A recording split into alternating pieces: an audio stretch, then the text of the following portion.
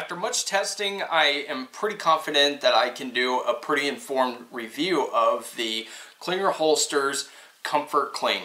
Now, this is kind of a design that's similar to a product called Sticky Holsters, and it can get confused with that product, but it's a little bit different, and I think it's a little bit more enhanced.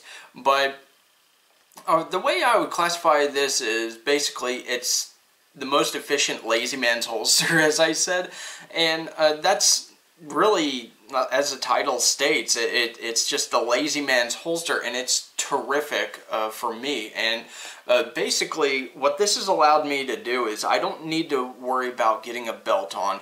I don't need to worry about any looping a belt through different loops and on the holster, making sure the holster's, going to stay. The one thing that's the two things that this does very well is you basically just put your firearm in the holster, and then you can throw it in your pocket, and because this does double as a pocket holster, given with this kind of design right here, it catches pretty well.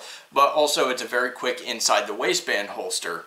As you can imagine, this sticks to your skin very well. It's not going to move around on you just at whatever angle, and then as you go along through the day, this is going to stick to you more and more. And that's what I noticed. It's not really going to stick right away. You kind of got to sweat, heat up, or whatever, and this will really cling to you.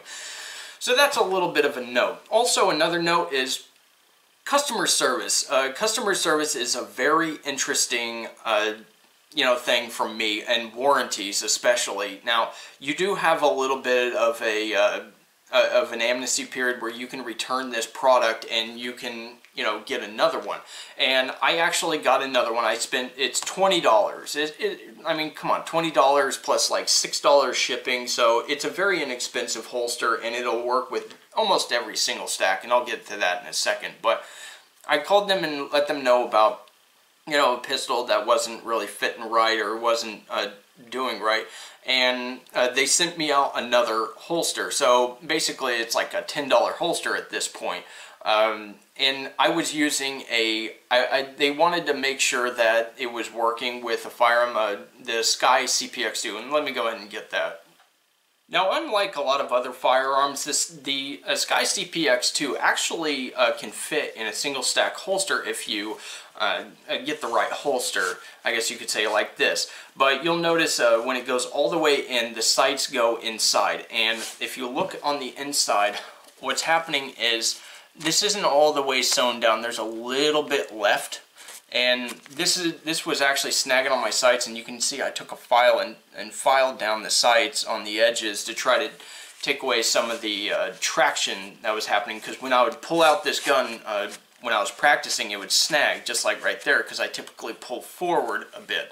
And that could be a training issue. So it could be easily resolved by some people, I guess you could say. Or one option that I was actually thinking of is kind of cutting out this area right here, and being that it's $20 holster and whatever, I would just be experimenting since I have two. But one thing that I was thinking of is actually just cutting this out and kind of singeing the edges so it doesn't unravel here. Now, that would be kind of tricky and stuff like that, and it's probably a little more risky than you need it to be, but the inside is very smooth and it works very well. But again, it's just this profile of sight and the way this firearm is, it does snag on the inside. But that isn't the case with most firearms. But again, you have a similar design to the Sky, and with the Kel-Tec PF9, and I'm sure with the P11, it comes into the same issue. Not as much, but it still does snag, and you'll end up pulling the holster out with the firearm, and that's never a good thing. But if you were to have the pistol in like right here where the sights are flush with the top, of course you're not going to have an issue. And the same thing with the Sky, but the Sky is a little more forward, so you're going to have a little more exposed. That might not be a big deal for some people, but it's just something to consider.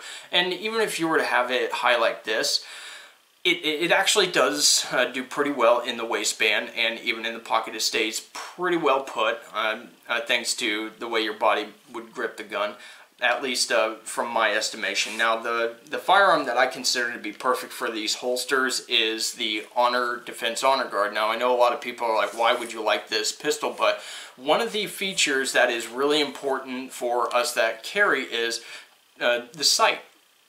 Now this sight is very similar to what you would see on like the R51, where it's a reverse swoop, like a reverse Novak, where you have an edge right here where you can do one-handed manipulations. And yes, that is important. If you get wounded and you need to operate your pistol one-handed, or your occupado with your other hand, it's not a bad idea to have an option there. But it's reverse swoop, so when you're coming out of the holster, you're not going to snag on garments and stuff like that, and that is perfect for this holster. Now we're talking about this, I want to bring up that these two holsters are not, you know, all the same. This one actually fits all the way to let the sights all the way in, so you can carry deep, and usually I carry to where my fingers have a good enough clearance, and the sights will go in for the most part. So, you know, that's just a consideration. Now on this holster, it's a little tighter fit. You can see the trigger guard is already encountering issues right there, and it's not really manufactured too consistently, but for the most part this would still work. It does have a good amount of retention, but you can see the reverse swoop that happened here. This was kind of a defect right there, so that is an issue. But going with the Sky, this one created a lot of issues. I believe this was my first one, and this one snagged like no matter really what I did, and I was pulling the holster out. And the same thing with the PF9.